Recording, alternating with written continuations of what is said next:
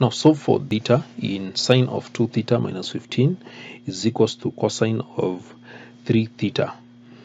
Now let's go straight to the solution.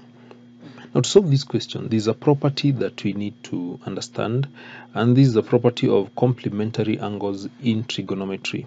Now this is what I mean.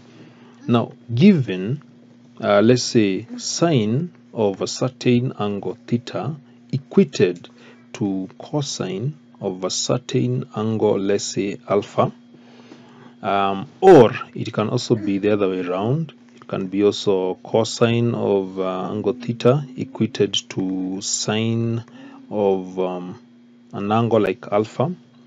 These angles should be complementary. Theta plus alpha. You know what I mean? Theta plus alpha. You can write it like that. The two angles should add up to 90 degrees. The other is also the same here. When you add these two angles, when you add alpha plus theta, that should give you 90. That is a property of complementary angles in trigonometry.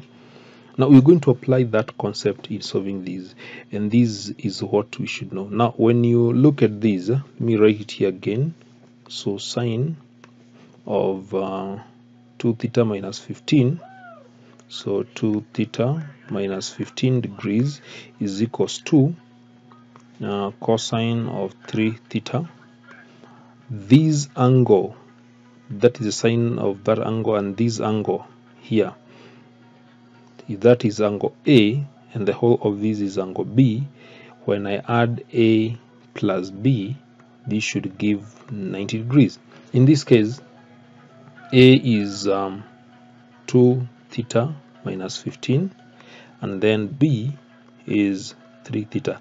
Those two angles should be complementary. When you add them, you should get 90 degrees. So let me add them.